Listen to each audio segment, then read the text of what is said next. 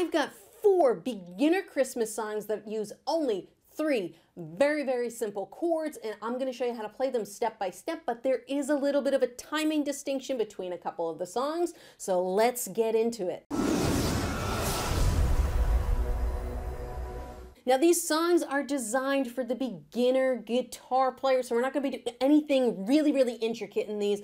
I'm going to keep them simple, and first let's start off with the chords we're going to be playing. So the 3 chords we're going to be using for all 4 of these songs, we're not going to use any other chords, are going to be a G major chord, okay, and you can play this with your 3rd finger or your pinky, whichever is most comfortable for you. And if you know my easy G chord, it's kind of a G6 chord, but if you know my easy G chord with the 2 fingers, you could use that as well. We also have a C chord, okay? You can use the full 3-fingered version if you know that, or if you're an absolute beginner, the simple 2-finger version works just as fine. And the final chord would be the D chord, or you could use the 2-finger D chord. Okay, that's a D sus2, but I call it the easy D chord if you just want to use 2 fingers. So we have a G chord, a C chord, and a D chord. Now let's talk about the timing for the first 2 songs. We're going to be playing what's called 4/4 rhythm.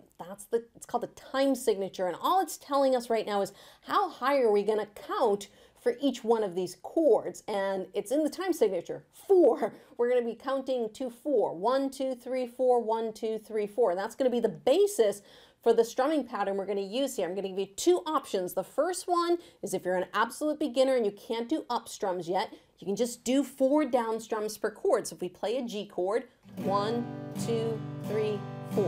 1, 2, 3, 4.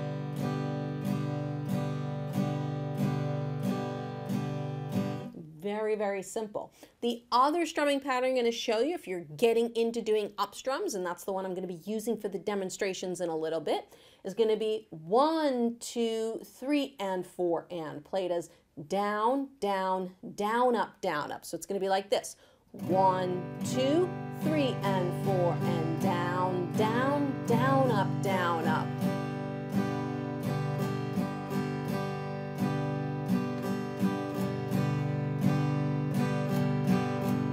So go ahead and pause the video if you need to practice that strumming pattern, or rewind the video and play it again, because we're going to jump into our first song, which is Jingle Bells. And just so you know, before I jump into Jingle Bells, there's a link in the description below if you guys want to go grab a free PDF of all these songs. They're not copywritten, they're all in the public domain, which means I can give you the chords and the lyrics. So if you want to go to the link in the description below, you can go and download that PDF.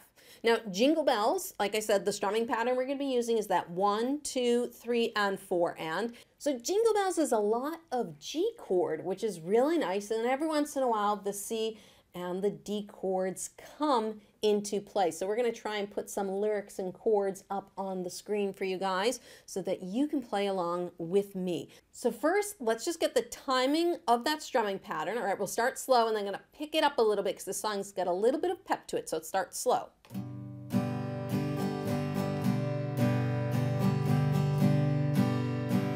Okay, 1, 2, 3, and 4. And let's pick up the speed.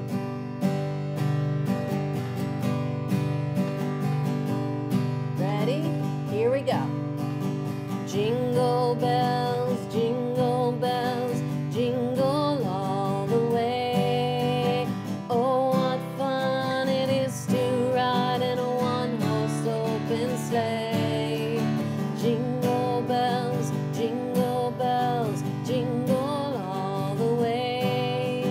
Oh, what fun it is to ride in a one-horse open sleigh. Now, if you can play along to Jingle Bells, the great thing is you can play along to this next song, which is Joy to the World. But there's a little bit of a chord split going on here in the lyrics. There are a couple places where the chords split a measure. You're going to see this big line. There's going to be a G and a D. And all we're going to do on that is when we come to the G chord, we're going to do 2 down strums. And then when we come to the D, we're going to do 2 down strums. Also happens one more time with G and C. So when you see that, it'll be G 2 strums and then C 2 strums. But other than that, the rest of the strumming pattern is exactly the same as what we did on Jingle Bells. So we're going to throw some chords and lyrics up on the screen for you guys so that you can follow along. Ready? Let's get that strumming pattern in time again. 1, 2, ready, and here we go. Same strumming pattern. Here we go.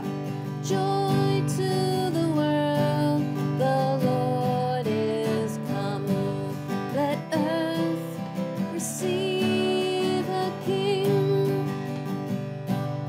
Let every heart prepare Him room, and heaven and nature sing, and heaven and nature sing, and heaven and heaven and nature sing. Now, just as a note for female singers, you know, because the key of G can sometimes be low for female singers, I'm an alto. For those of you who need a higher vocal range, you could use what's called a capo, and what you do, it's just a little clamp, and you could clamp this, say, on the 3rd fret of the guitar, and you play all the chords relative to the capo. Hear how the sound got much brighter?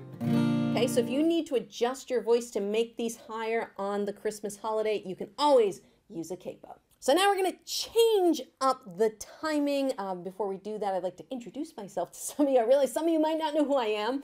My name's Bateman, and I help make the guitar make sense. I specialize in working with absolute beginners to intermediate players, especially those over the age of 50. I have a very specialized method for teaching older adult learners, and I hope you guys are having fun and learning from this video. So let's make sense out of this next timing. We are switching from 4/4 rhythm, okay, 4 beats, to 3/4 rhythm. So all that's changing is we're counting to 3 as opposed to counting to 4, right? So we're just going to change up our strumming patterns just a little bit on these. So if you want to keep it simple, again, you can just do 3 down strums. 1, 2, 3. 1, 2, 3. Keep it nice and simple.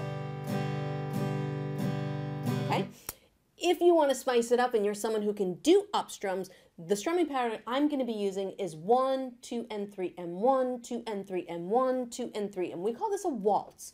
Feels like your body is swaying to the music. So this is called waltz time, 3/4 time. Now the strumming pattern is going to be down, down, up, down, up, down, down, up, down, up.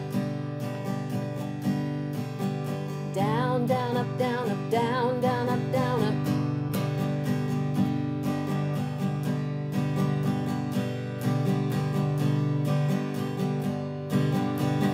That's going to be the strumming pattern that is the basis for our next 2 songs. So the next song we're going to jump on is the First Noel. Before we jump into the song, let's get the timing of that strumming down. Okay, we're going to be 1, 2, 3, a little bit slower. 1, 2, 3, 1, 2, and 3, and 1, 2, and 3, and 1, 2, and 3, and the first Noel, the angel did say, was to certain poor shepherds in fields where they lay, in fields where they lay, keeping their sheep on a cold winter's night that was so deep. Noel, Noel, Noel, Noel, born is the King of Israel. And now that you have the timing of that strumming pattern, we're just going to go right ahead and apply it to the next song, which is Silent Night, which is one of my favorite Christmas songs. I think it's probably because it's one of my mom's favorite Christmas songs. It's really nice. And again, the tempo is much slower, so you don't have to rush through it. And if you want just a little extra spice to throw into your strumming, I'm going to give you a third bonus strum here. What you can do is you can accent the bass note of each of the chords. So on the G chord, you could just play the top string or the top couple strings. On the C chord, you could play the 5th string, or the 5th and 4th string. And then you can, the D string, try and just get that D string, but this is what it's going to sound like.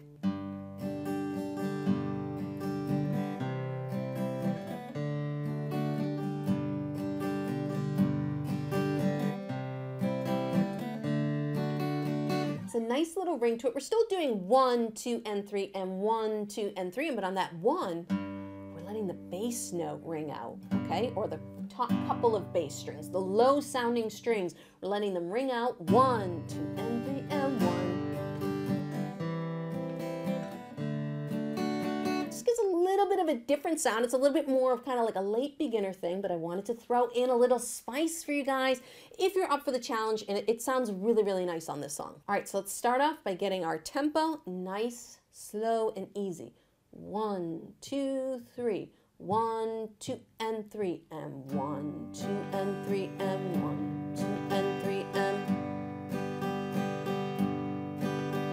silent night, holy night, all is calm, all is bright, round yon virgin mother and child, holy infant, so tender and mild, sleep in heavenly peace,